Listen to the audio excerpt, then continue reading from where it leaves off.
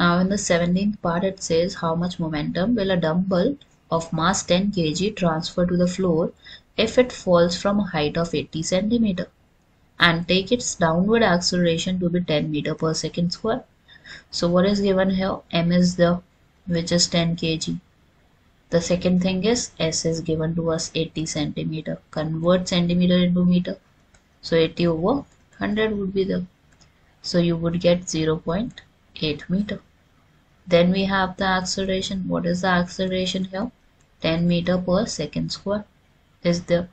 Since they are dropping the dumbbell, so initial velocity would be 0 meter per second. And we need to find the final velocity, that is v. So now momentum we know is nothing but p is equal to mass into velocity. But as you can understand that the velocity is not there, so we need to find it by using some law of motion. अब इस situation में अगर आप देखो s है, a है, u है, v है, तो इस सिचुएशन में तो third law of motion he, third equation of motion ही लगेगा, which is v square minus u square is equal to 2as. और हमें आज v निकालना है तो u को राइट साइड ले जाते.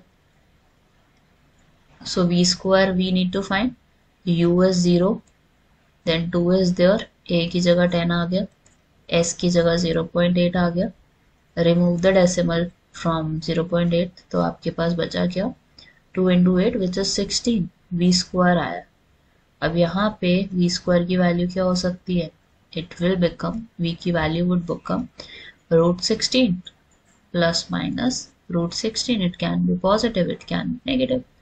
और root 16 को हम कैसे लिख सकते हैं? 4 का square. So we get the value as plus minus 4 meter per second. v is plus minus 4 meter per second. As the acceleration is positive, so v would be positive. So only value of v is positive 4 meter per second. And we need to find the momentum, which is p is equal to mv.